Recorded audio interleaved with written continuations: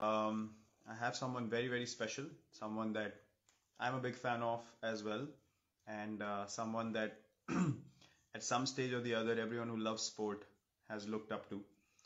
Um, there's no need for a lengthy introduction, but I will give you some of the achievements of his life. Um,